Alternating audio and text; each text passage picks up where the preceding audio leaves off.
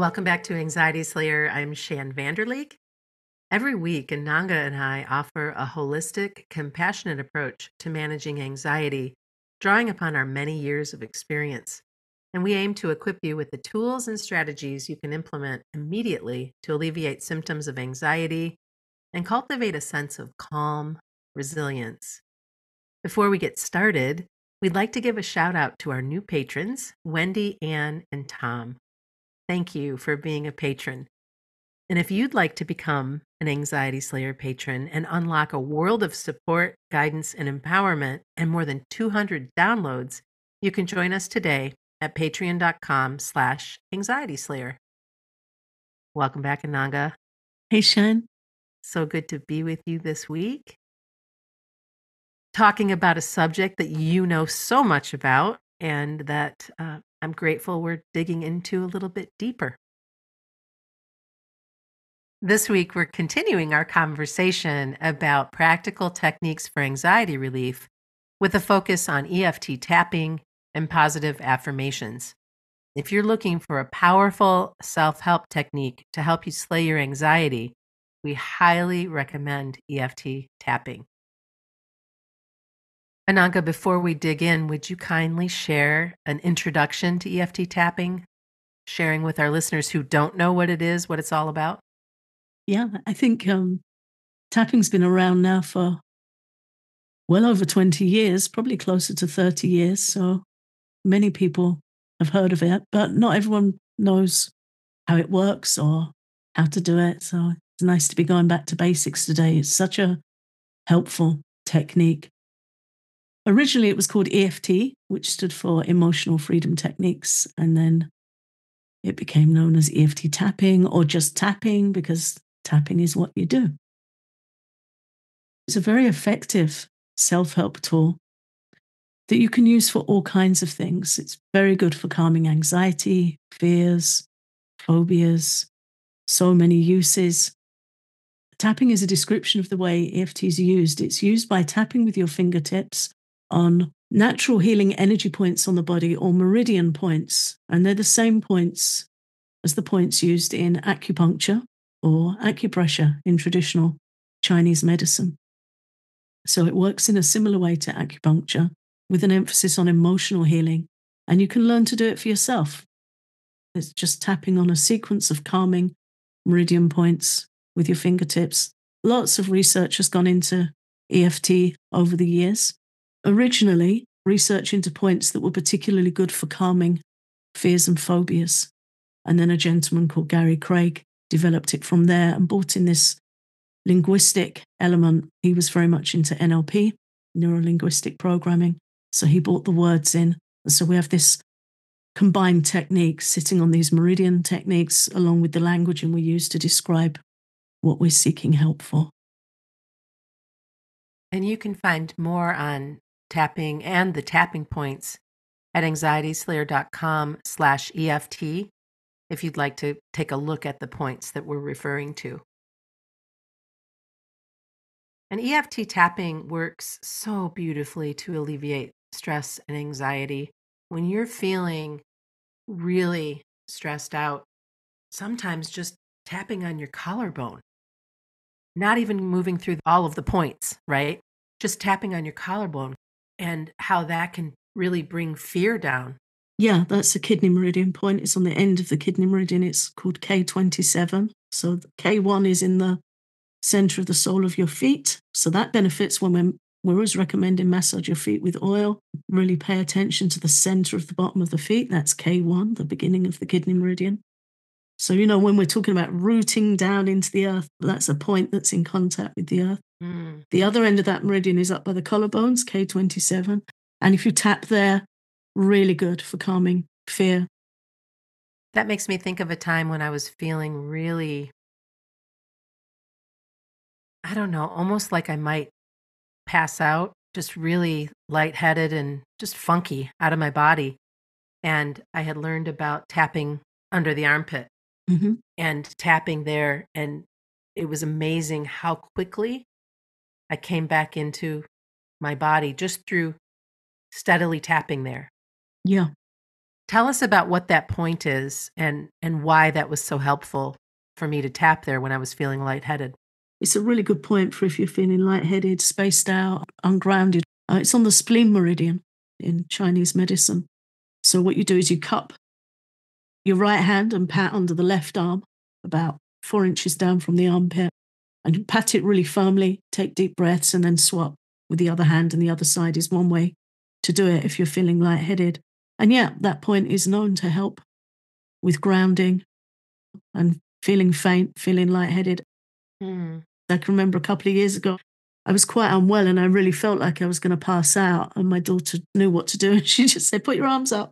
I lifted my arms up and she gave a good thump, with both hands, both sides, while I took deep breaths. And sure enough, Mm. it did the trick. In our course, EFT tapping for anxiety relief, we emphasize those 2 points along with the under the eye point for SOS tapping, tapping when anxiety feels particularly heightened. And there's a way you can use those points in sequence to really bring down anxiety when it feels like it's going to spill over into an anxiety attack. And it really works. I've seen it hundreds of times over many years. Yeah, it does. And the more I use it, the more I'm blown away by just how helpful it is. And so I've kind of taken us off track a little bit talking about the two meridian points. Why don't we go back to the step-by-step guide for tapping and what the technique is so that our listeners can follow along with that particular part before we dig deeper. Yeah. Again, you can find the points on our website at anxietyslayer.com/EFT. You can see all the points there. First of all, identify the issue you want to work on. So it could be that you have a fear of spiders, for which it works incredibly well, or you're nervous about making a particular car journey, or you've woken up in the morning and you feel particularly anxious and you'd like to help yourself settle that down. But you can use it for so many things that once you learn it, you'll probably find yourself using it a lot for different things. So that's just a few examples. So you identify the issue you want to work on, and then you use some words to make what's called a setup statement. And it's simply just tuning in to what you want to work on. So you could say, even though I've woken up with this awful anxiety, I accept myself. So you start off with a even though, and you end with I accept myself, like a sandwich, and in the middle is your thing. Even though I don't want to face the day ahead, even though I have this anxious nausea, or even though my stomach feels so unsettled, it's helpful to use your own words and really be informal and use the words as if you were describing it to somebody else in your house and you're saying, "Hey, I feel like this morning." Use your own words, something short and simple. And then you start tapping through the points and you use a short version of the words just to keep you tuned in. So let's say anxious stomach, for example. So you start tapping through the EFT points that you can see on our diagram and just remind yourself at each point. So you'd start by making your statement tapping on the side of your hand, as you see on the diagram. And you say, even though I have this, for example, anxious stomach, I accept myself. And you repeat that 3 times. And then you start tapping through the points, starting you'll see on the diagram on the top of the head and working your way down. Also on that diagram, you'll see some finger points, but they're not used so much these days. They tend to be left off these days. We used to use them originally, but most people end on the point under the arm these days. But you can use them. They work quite nicely. It's as simple as that. You identify your issue, make a statement, tap on the side of your hand to tune in, make your opening statement, and then tap the points through 2 or 3 times while you're using some words to remind yourself at each point as you go down. You can tap either side with either hand, and you tap about 7 or 8 times on each point. It's very easy to learn. It is very easy to learn, and it's just a matter of practicing. And the cool thing too about tapping is you can tap for what's going on, what you're struggling with, and what you'd like to address, right? But you can also tap for a desired outcome, which I think is also really helpful. And often when we do our guided EFT tapping sessions, we start with what it is you want to clear, what it is you want to address, whether it be that anxious stomach or waking up with awful anxiety. And then once we've gone through a few rounds of tapping, we assess how we're doing, and then we start talking and creating language around the desired outcome. It's a great way to get to know yourself and your thinking processes around anxiety while simultaneously diffusing them. And I think my favorite thing about EFT is it helps us feel more resourceful.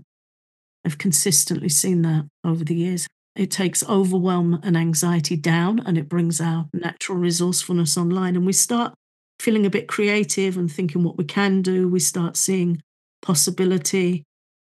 And it's really worth playing around with the languaging and the words you use to see how that's working for you. Yeah, and it's an invitation, like you said, to get to know yourself better. Mhm. Because sometimes we want to run away from how we're feeling instead of facing it and taking action. But if you allow yourself to really look at what is going on and to move through that and then to invite what you'd like to see happen. And that's why it's such a beautiful partnership to incorporate positive affirmations with tapping. And you've kindly created some examples of affirmations tailored for anxiety relief that I'd love for you to share. Yeah. One of my favorite ways of using tapping, it's what I think of as like a soft turnaround where you start by stating the truth of how you feel. And you can be really frank. And the more frank you are, the better it's going to work. We might say, I feel broken. I feel like I can't cope with another single thing. I feel like I'm going to be stuck with anxiety forever. But at the end of that statement, you're saying, and I accept myself.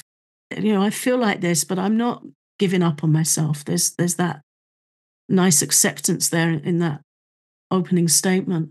So then we can tap for how we feel. I feel horribly anxious. I feel like anxiety is taking over my day. I feel like this anxiety is, ruining my life. I feel restless. I don't feel like I can cope. Whatever we're feeling, just say it and tap for it. Keep us tight to that issue. You can be creative with the words, but keep it to one issue at a time. Otherwise, that is a different kind of overwhelm. So you just keep it to the one thing. And then after a while, a few rounds, we start to feel a little bit more settled. And then we can go through a spell of change in our language where we're kind of opening to possibility. I'd like to be open to feeling more calm. I'm open to supporting myself. I respect myself. This is hard. Living with anxiety is hard. I respect myself. Sometimes we can have, some tearful moments when we really turn to ourselves with compassion when we're tapping. And our words will start to change where we're rethinking that absolutism, that black and white thinking that anxiety can bring. And then we can change the languaging again to look for how we'd rather feel or what we're open to doing or accepting to feel more at peace. So some phrasing examples we have for that would be, I understand that thinking of worst case scenarios doesn't protect me. And just tapping that through and see what comes up. We don't have to solve everything with tapping. Things will be revealed to us as we go. Again, that's that resourcefulness coming online.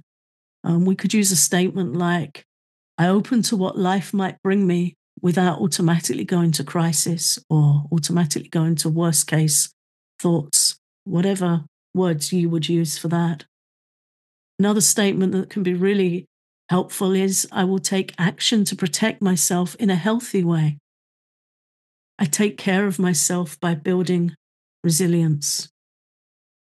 I nourish and protect my nervous system. Any one of these you can just pick and spend 3 or 4 minutes tapping with, and it Yeah. can be a very nice experience.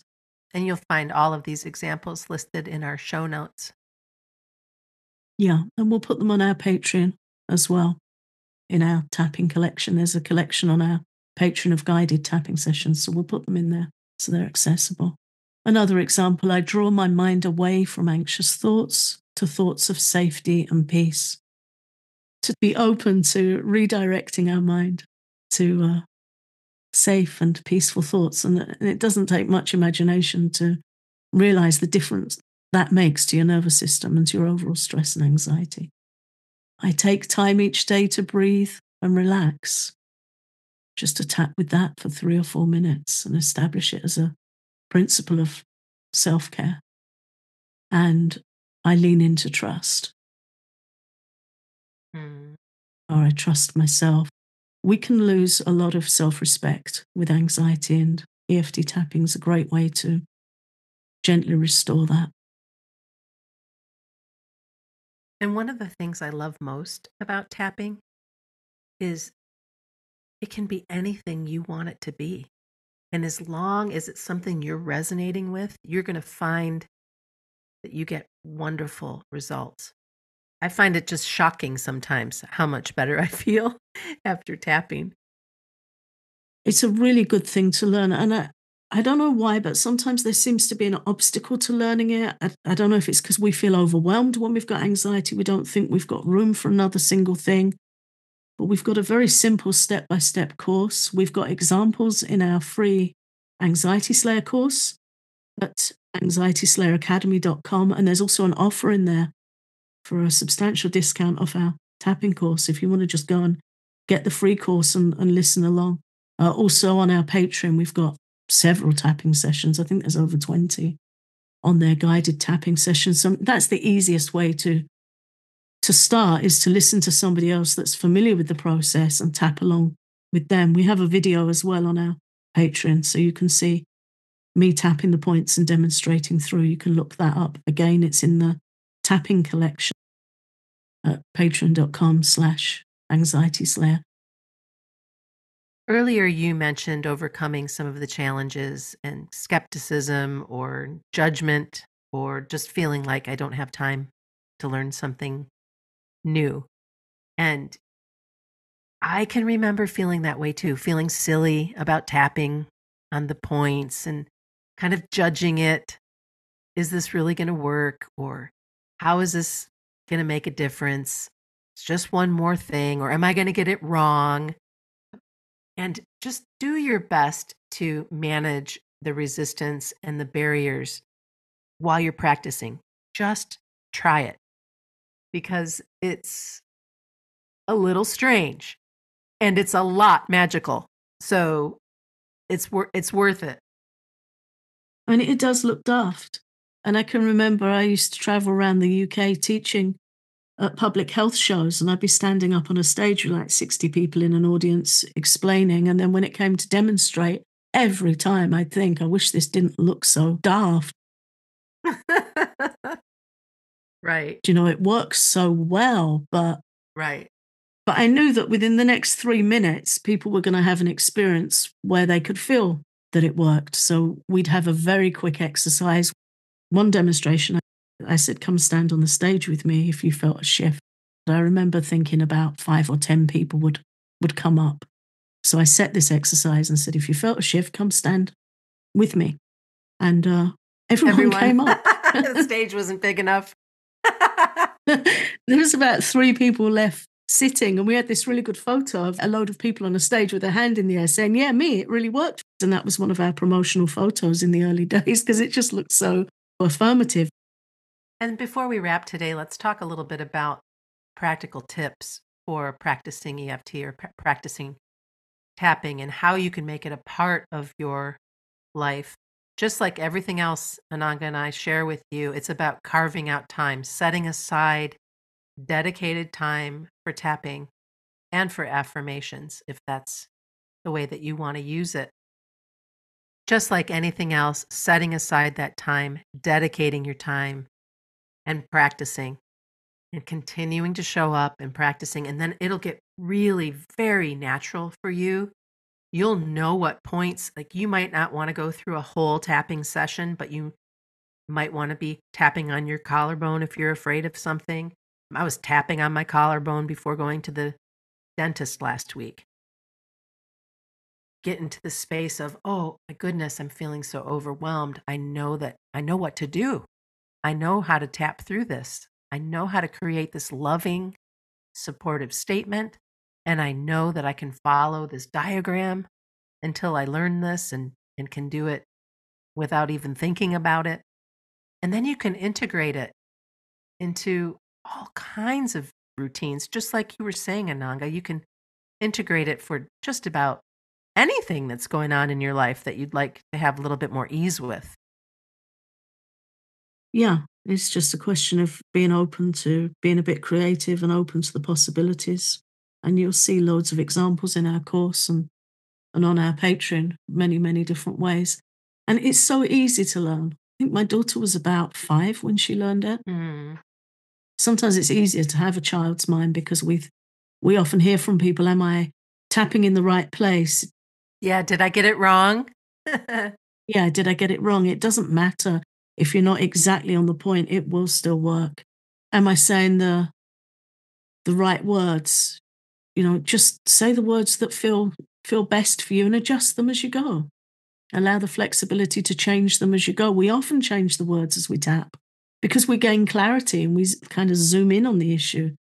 So to just be really easy about it and pick how you want to learn, whether you want to take a course and really learn it systematically and be very thorough and be open to all the possibilities, or whether you want to learn it specifically, some sequences and some ways to use it for anxiety relief and anxiety attacks. We have a course for that. Health anxiety is the best technique for calming health anxiety. I've worked with many clients who found peace with tapping for the fear of the white coats, fear of blood pressure checks, all kinds of things. Or if you just want that gentle, natural support and you want to pick one or two guided sessions to listen to, perhaps in the morning to start your day or in the evening to help you settle into peaceful sleep, and just use it like a favorite guided meditation where it's like, oh, okay, I've got this thing I do to get me off to sleep. Whatever works for you and however involved you want to get with it. But it can be as easy as just downloading an SOS tapping session and following along. And following along. Yeah. This week, we challenge you to explore EFT tapping for anxiety relief in any way you wish, whether that be through guided tapping, through our Patreon, or through our course, or whether you want to go ahead and create your own positive affirmations, your own statements about what you're working with and where you want to go from here. And then connect with us in our private Facebook group and share your experience. We'll be there looking in if you have questions. We'd love to know how it's working for you. And remember, please don't judge yourself harshly. Just give it a try. Listen in, work it out. You are going to find EFT to be so beneficial in your anxiety slaying journey. Yeah, it's a great skill to learn. And once you learn it, you can use it to support your children if they're anxious about going to school, if they're unsettled going to sleep. So many things. Help a friend who's going to have a driving test. There's so many ways you can use it. And it's very quick and very easy. Once you've got the hang of it, within a couple of minutes, you can feel things start to settle. So, yeah, please give it a go and let us know how you're doing. And if you have any questions, we're here and happy to help. You can access some of our guided tapping sessions at our Patreon, where you can get a deeper dive into some of the topics we cover, as well as over 200 downloads, including all of our guided relaxations. If you're interested in becoming an Anxiety Slayer patron, you can learn more at patreon.com/anxietyslayer. Thanks for listening.